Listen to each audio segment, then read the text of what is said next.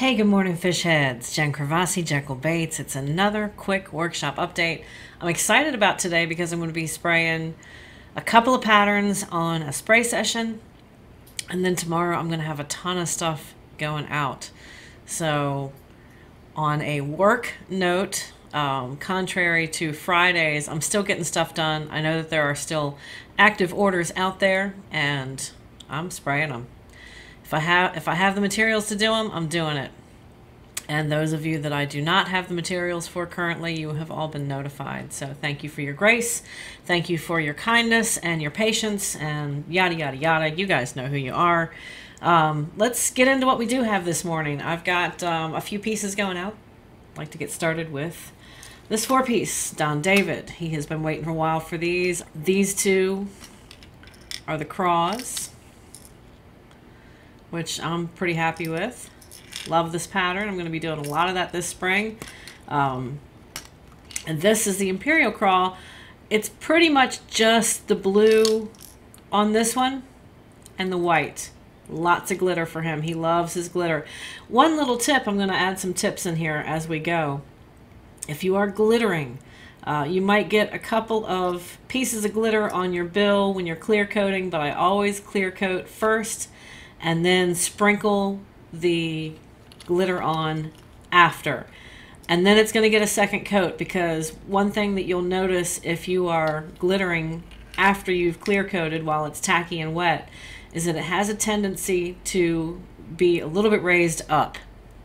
So what I do to take care of that is just add that second thin coat, and then it is completely covered over and ready to go. Nice and shiny, just like he likes it.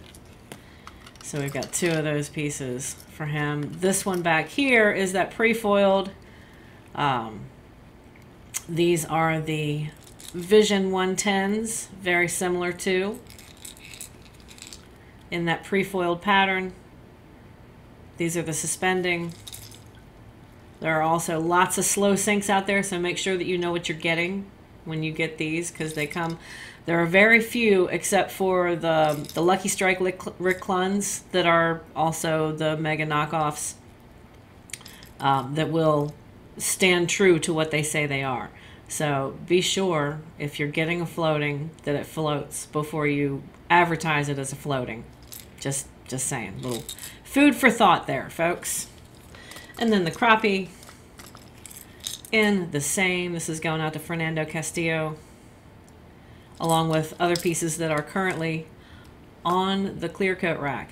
These little guys. So this is a flat-sided minnow, fat-bodied minnow, and this has been a wildly popular pattern recently, and it's real good, real bright, loud this time of the year.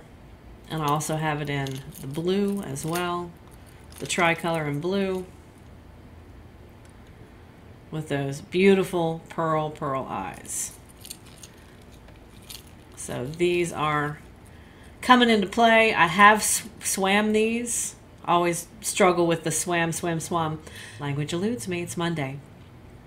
But they have a really good wobble in the water.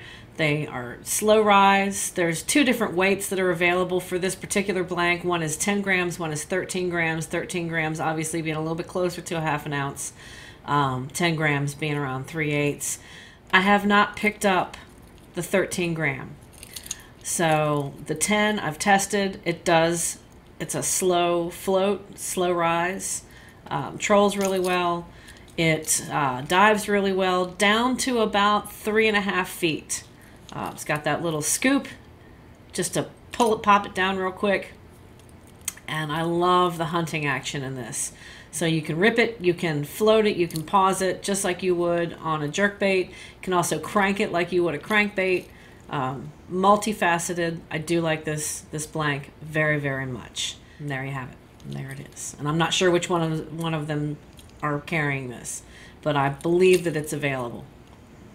So there you go. There you have it. That is all the news that's fit to print.